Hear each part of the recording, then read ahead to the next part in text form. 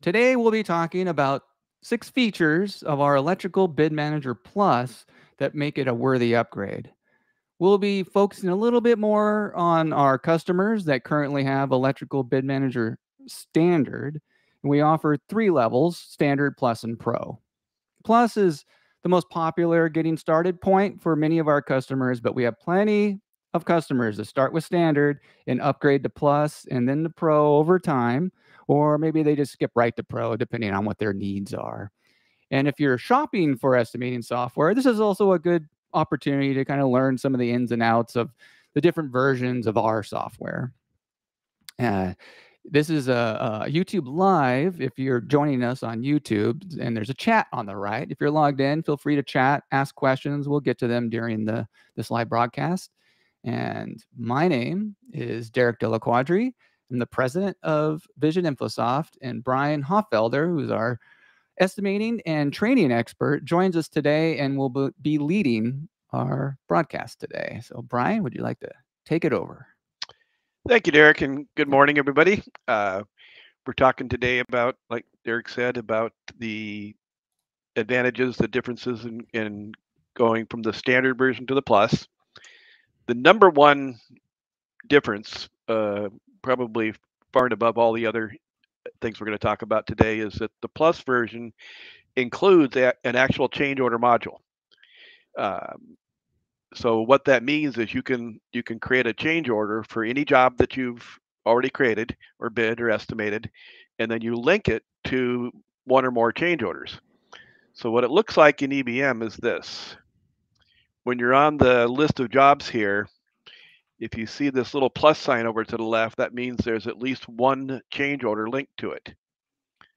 And again, you can have multiple change orders and keep them in the system. You could even mark them as accepted or pending or what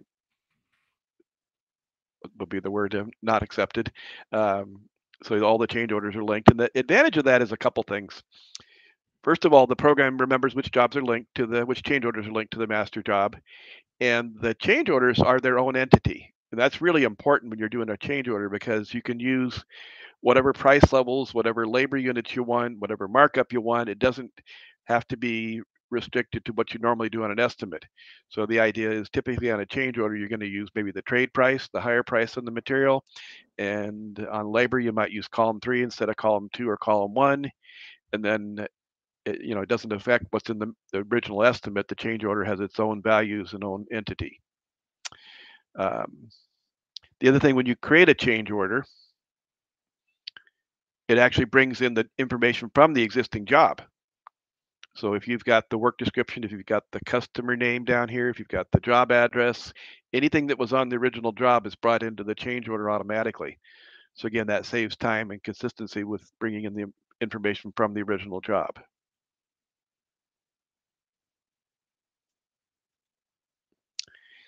Another major feature in the plus version that isn't in the standard version is what we call advanced substitution. Now that's a pretty comprehensive task. One of the things it's good for is if you want to offer, or they've asked you to do some value engineering in the job. Where that comes into play on EBM is in the audit trail. So you've already done the takeoff, and you want to offer some options to give them some other options for reducing the cost. Let's make sure we get. Okay, so in the audit trail, you can go to, for example, any entry, like the wiring is probably the most typical. In this job here, if we've taken off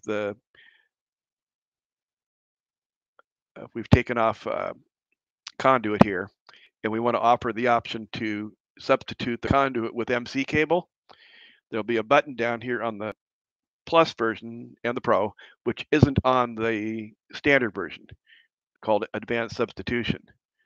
And these are the 5 types of advanced substitution. And the most common, again, is converting the conduit to cable, like changing it from EMT to MC cable. You could go the opposite direction if you wanted to offer them, how much more it's going to cost to go from cable to conduit. You could also convert the type of cable. Maybe there's places in the job that you want to offer them a different type of MC cable, maybe change it to hospital grade, maybe change if you took it off this luminary cable, you could change it to a different type of cable. You could even change it from MC cable to Romex. You could just convert the type of cable. This fourth option really comes into play when maybe you've taken off your feeders in copper wire and you want to offer them an option to substitute with aluminum wire, and it appropriately resizes the conduit when you do that. Another little option that just comes into play sometimes as an oversight. You may have taken the whole job off in set screw steel fittings, and you need to change them to compression, or vice versa. Either way, that option lets you change out the entire job, rather than going back and changing each individual entry. It'll change out your EMT fittings from one grade of fittings to another. So that's advanced substitution. There's several things that happen in the audit trail that are additional features in the plus version. One is additional calculations. So let me show you here real quick. In the standard version, you don't have running totals down here. It's blank. But in the plus version, you can see the running totals of the material and the running totals of the labor at any point you want. And the other thing, which is a pretty big deal, is the sorting. There is no sort option on the standard version. It only sorts it in the order that you entered it. So it's just entry 1, 2, 3, 4, 5. In the plus version, you can tell it to sort by section. You can tell it to sort by phase, by breakdown. You can even tell it to sort by go back to the entry order. So it gives you a lot more flexibility on the way you sort the job in the audit trail. So those are a couple of things in the audit trail. You have additional calculations which are shown. So there's more data, there's more calculations in the audit trail, and then you have the option to do some additional filtering that you don't have in the standard version.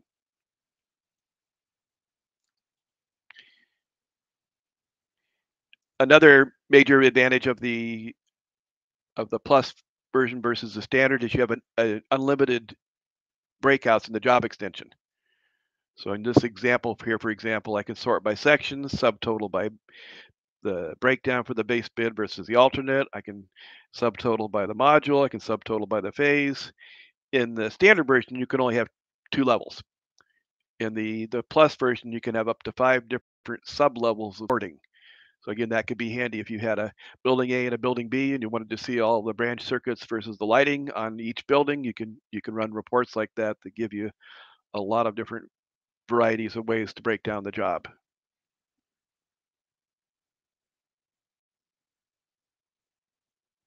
Oops, okay, there we go. And this is just a little chart that breaks it down a little bit further by feature. We already talked about the advanced substitution is a feature that's on the plus that isn't on the standard. The third option here, sorting the audit trail, again, is only on the plus, not on the standard. A little minor option is we talked about displaying the material and labor totals. There's also an undo function in the plus and the pro, of course, that you won't see on the standard version. This little undo version button down here is not on the standard. So if I make a change to this entry here, I'm going to hit edit to source. I'm going to change it to 1,300 feet.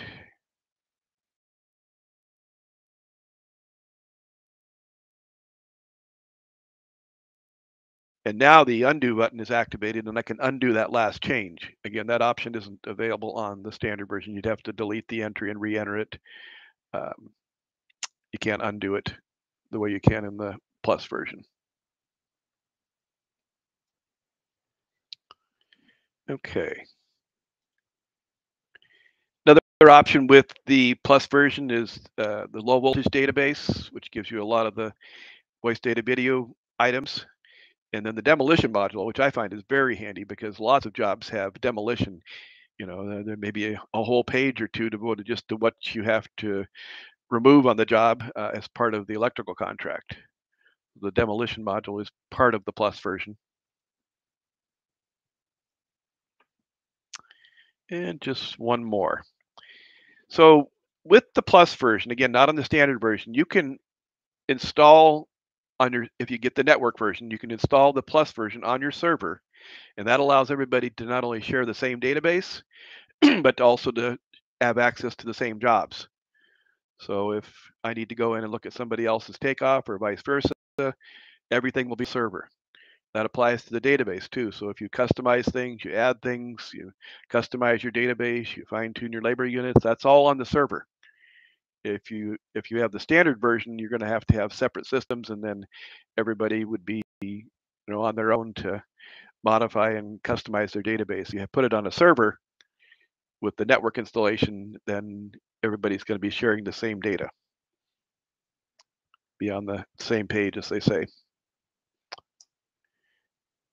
That also comes into play with the updating. Again, if you put EBM Plus on your server and you run the update, every workstation will be running with current pricing that has been updated by Epic. Whether it's 2 licenses or 20, everybody that's linked into the server will have current pricing.